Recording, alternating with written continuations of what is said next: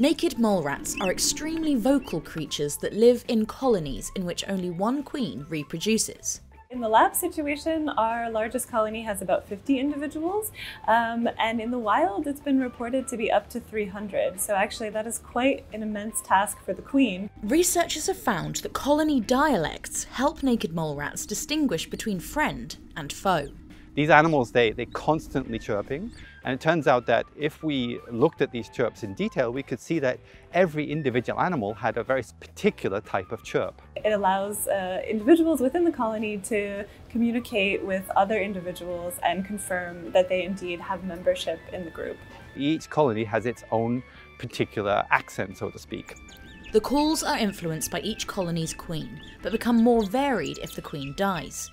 You could say they're speaking the queen's English, or naked mole ratish.